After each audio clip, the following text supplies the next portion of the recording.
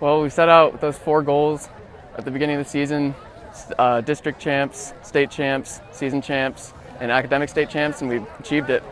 It's history. To win everything that you could for a calendar year, I mean, what kind of legacy do you think that leaves for you guys?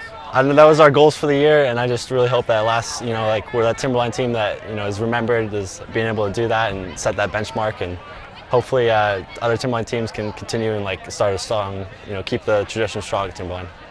I mean, it was pretty tense until the last few seconds, and then after that, just the relief just washes over you, and it's the best feeling in the world. They really came together. They worked for each other. They took it step by step, half by half, and I don't know, they're just an impressive bunch of boys, young men, and I don't know, I'm just happy to be a part of it.